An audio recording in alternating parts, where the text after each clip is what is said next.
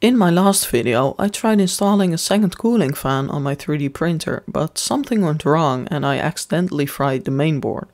To my surprise, the video did really well and a lot of people commented on it to help me figure out what the problem was.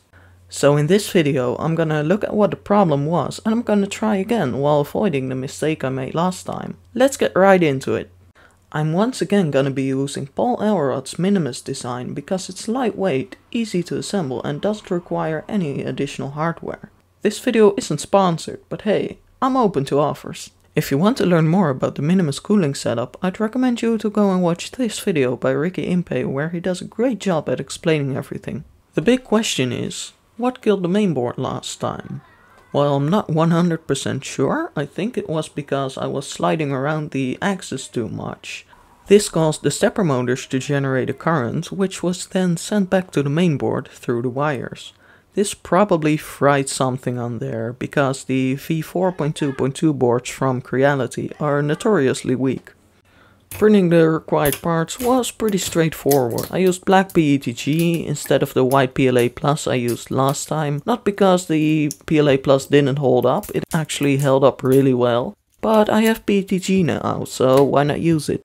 Last time I soldered the wires of the second fan directly to the wires of the first fan. But this time I felt like going fancy and making this Y-splitter. Not only does it look cool, but it also makes it easier to swap out a fan if one of them breaks, or if I want to swap them out for beefier fans in the future. I have very little footage of the soldering process because it's quite challenging to record and solder at the same time. And when working with high temperatures like that, I prefer being safe over getting footage.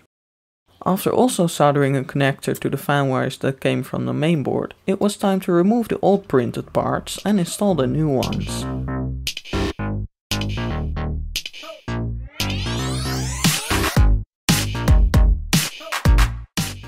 After what happened last time, I wanted to test with a single fan first to ensure everything was still working.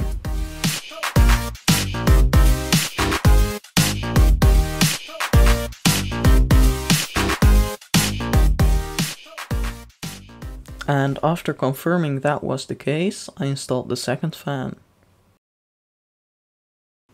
And everything worked. Let's go. When my excitement had returned to a normal level, I decided to tidy up the cables a little bit. While the Minimus comes with a flexible wire management piece, I forgot to print one, so this will have to do until I print one. I'm not sure how to properly test cooling ducts, but I think these overhangs look pretty good. And there we have it, a properly working dual vent setup with the possibility to easily swap out the fans or remove the cooler to change the nozzle. If this video was interesting to you, please consider leaving a like or a comment so the YouTube algorithm overlords will present this video to more people. Have a beautiful day.